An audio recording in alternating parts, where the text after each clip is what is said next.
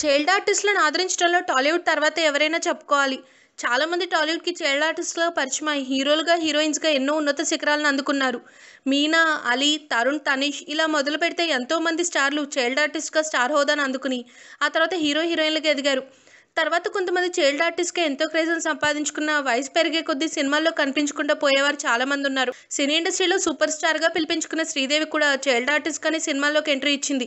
అలా చైల్డ్ ఆర్టిస్ట్గా నటించిన వారు మనం చాలా ఏళ్ల తర్వాత ఎక్కడైనా చూసినప్పుడు అప్పట్లో సినిమాలో చైల్డ్ ఆర్టిస్ట్గా నటించింది వీరే కదా అని అనుకునే ఆశ్చర్యానికి లోనవుతూ ఉంటాం. అలా ప్రస్తుతం మనల్ని ఆశ్చర్యపరుస్తున్న చైల్డ్ ఆర్టిస్ట్ పరిస్థితి ఇప్పుడు ఎలా ఉందో చూద్దాం.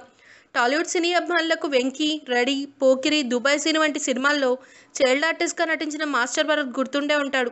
పెద్ద పెద్ద బుక్కలతో చూడగానే నవ్వొచ్చే విధంగా ఉండే భరత్ అందరికీ గుర్తుంటాడు. ప్రస్తుతం భరత్ మీరు అనుకున్నట్టుగా పెద్ద పెద్ద బుక్కలతో చిన్నప్పటిలా లేడు. మాస్టర్ భరత్ ఇప్పుడు మిస్టర్ భరత్లా మారిపోయాడు. ప్రస్తుతం భరత్ ఎంతో అందంగా మెరిసిపోతున్నాడు. హీరోలకు ఏమాత్రం తగ్గని అందంతో అందరినీ మెప్పించడానికి సిద్ధం అవుతున్నాడు.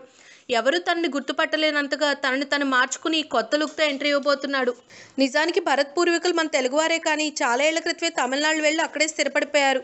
మాస్టర్ భరత్ని డాక్టర్ చేయాలన్నది వారి తల్లిదండ్రుల కోరిక. కానీ భరత్ చెన్నైలో చదువుకునే రోజుల్లోనే నాటకాల్లో నటిస్తూ ఉండేవాడు. ఆ నాటకాలు విపరీతమైన క్రేజ్ని సంపాదించడంతో పాటు మాస్టర్ భరత్లోని ప్రతిభను గుర్తించిన ఏవిఎం ప్రొడక్షన్స్ వారు అతనికి బుల్లితెరపై అవకాశం కల్పించారు. అలా తొలిసారిగా బుల్లితెరపై అవకాశాన్ని అందుకున్న భరత్ బుల్లితెరపై సక్సెస్ కావడంతో చిన్న వయసులోనే వెండితెరపై కనిపించే అవకాశం వచ్చింది. అలా 2002లో వచ్చిన నైనా అనే తమిళ మూవీతో వెండితెరపై అరంగేట్రం చేశారు. ఆ తర్వాత ఆనందమానందమాయ అనే సినిమాతో మన తెలుగు చిత్ర పరిశ్రమలోకి ఎంట్రీ ఇచ్చాడు. మొదటి సినిమాతోనే భరత్ తెలుగు సినీ అభిమానుల్లో చెరగని ముద్ర వేసుకున్నాడు. చిన్నవాడైనా పెద్దవారితో పోటీపడి మరీ నటించడంతో టాలీవుడ్లో అవకాశాలకు కొదవ లేకుండా ఉండేది. అలా సినిమాల్లో చేస్తూ అతి చిన్న వయసులోనే 50 సినిమాలు పూర్తి చేసి సంచలనం సృష్టించాడు భరత్. ఇలా అనుకోకుండా వచ్చిన అవకాశాన్ని 2 చేతులా ఒడిసి పట్టుకుని అంచెలంచెలుగా సౌత్ ఇండియా ఫిల్మ్ ఇండస్ట్రీలో మంచి పేరు తెచ్చుకోవడంతో వారి తల్లిదండ్రులు కూడా భరత్కి నటనలో పూర్తిగా స్వేచ్ఛనిచ్చారు. అలాగే వయసు పెరిగే కొద్దీ బాలనటుడుగా కొనసాగడం కష్టమని తెలుసుకున్న మాస్టర్ అల్లుడు సినిమాతో సినిమాలకు గుడ్ బై చెప్పి చదువుపై దృష్టిని కేంద్రీకరించాడు. అప్పుడు భరత్ తీసుకున్న నిర్ణయంపై టాలీవుడ్కి చెందిన ఎందరో ప్రముఖులు అభినందించారు. ఎందుకంటే ఇండస్ట్రీలో చైల్డ్ ఆర్టిస్ట్గా రాణించడం ఎంత కష్టమో పెరిగి పెద్దయ్యాక అలాగే రాణించడం కూడా చాలా కష్టం.